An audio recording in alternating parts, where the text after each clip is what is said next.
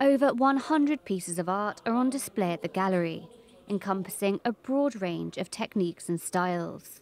The exhibition was brought to Gibraltar by the Arborealist group of artists, along with the cultural services. I was inspired to do a return exhibition after we'd had the Gibraltarian artists in London. Gibraltar is seen by 5 artists.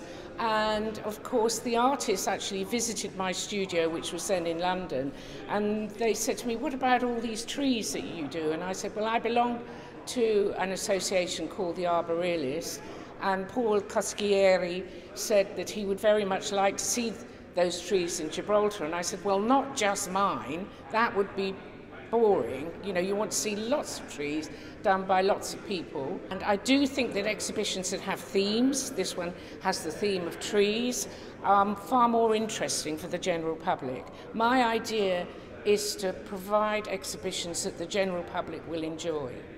There are enough exhibitions around that are for specialist groups, but I think anybody coming to this exhibition would find something in it that they liked.